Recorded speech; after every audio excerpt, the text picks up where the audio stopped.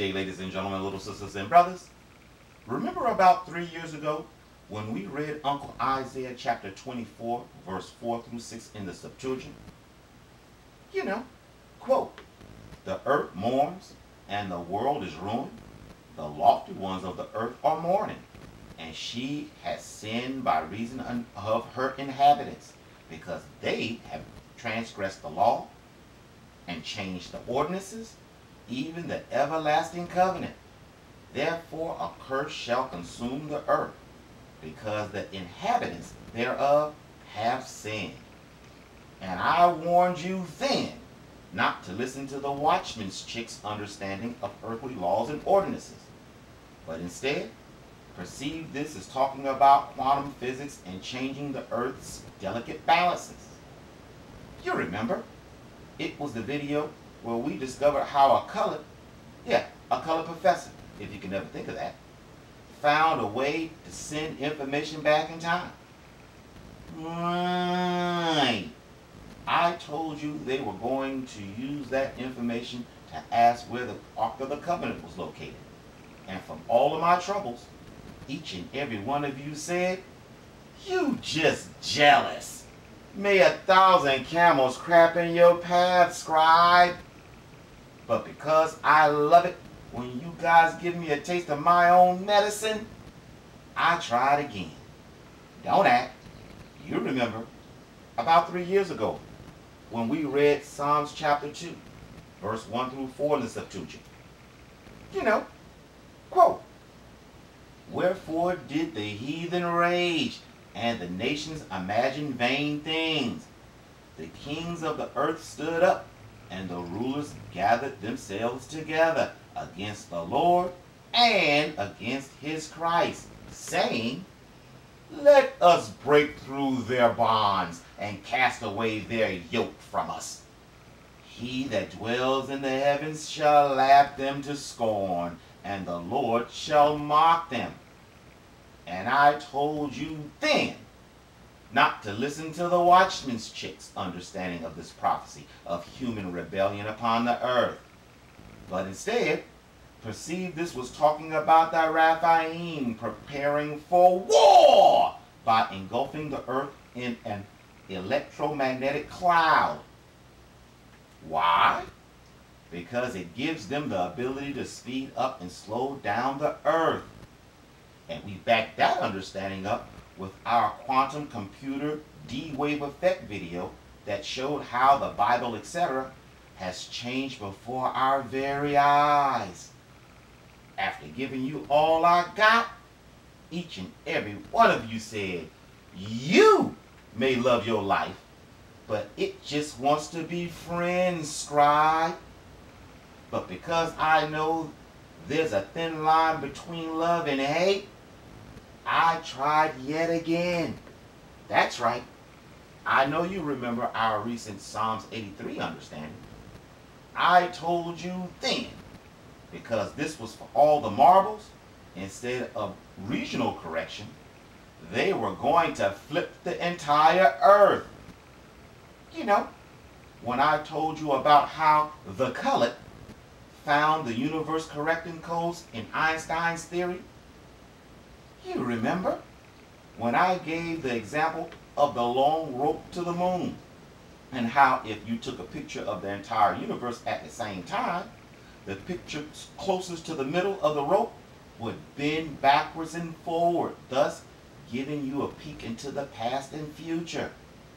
And all of you, with one voice and with one accord, said, please tell us your train of thought has a caboose, scribe.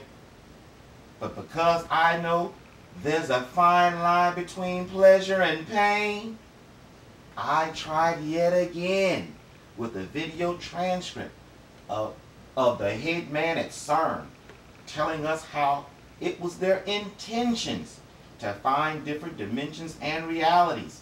And I told you then my God was going to give them a delusion when they search for an alternate reality that shows them winning their endeavor. Why would he do such a thing, you ponder? So they would foolishly cement our current reality with the alternate reality. And you said very ugly things to me that finally hurt my feelings. And little Miss Ivy vowed that you would rue the day you made me cry. Well, today is a good day to rue. Check this out. Oh yeah, remember me telling you how they are seeding your minds with this sudden rash of superhero movies? I can't hear your answer because this is a video. But if you remember me saying that, according to physics.org under Scientists Build a Machine to Generate Quantum Superposition of Possible Futures, April 9th, 2019. Cutting to chases and letting the beat rock. Quote, in the 2018 movie Avengers: Infinity War, a scene featured Doctor Strange looking into 14 million possible futures to search for a single timeline in which the heroes would be victorious. Perhaps he would have had an easier time with help from a quantum computer. A team of researchers from Nanyang Technological University, Singapore, and Griffith University in Australia have constructed a prototype quantum device that can generate all possible futures in a simultaneous quantum superposition. What he and his research group realized, however, was that a quantum computer can examine all possible futures by placing them in a quantum superposition, similar to Schrodinger's famous cat, which is simultaneously alive and dead. The machine has already demonstrated one application, measuring how much our bias towards a specific choice in the present impacts the future. Listen closely. Personal quote.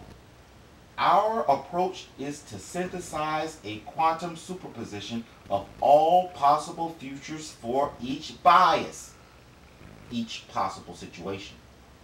By interfering these superpositions with each other, we can completely avoid looking at each possible future individually, explains Farzad Gonzeri, a member of the experimental team.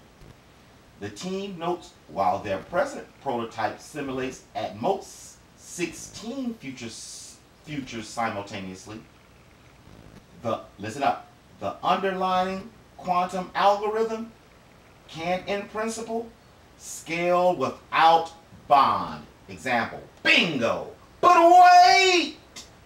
Allow me to ask you a question, gentle strangers. Have you ever heard the conspiracy saying, order out of chaos?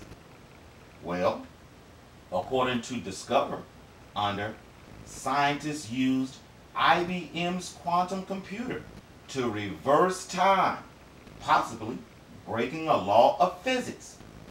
March 13th, 2019. Listen closely.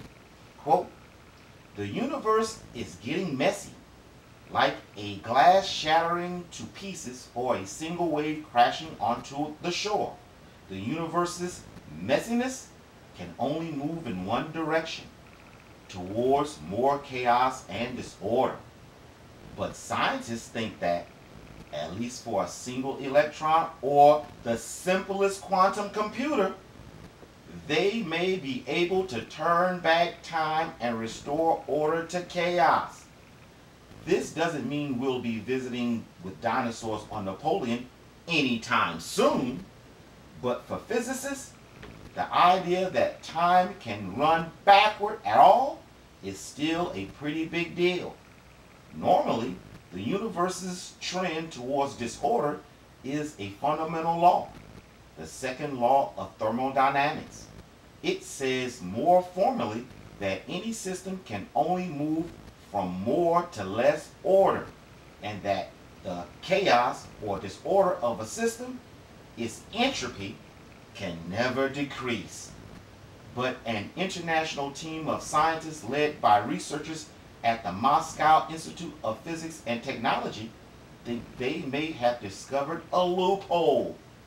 Computing power.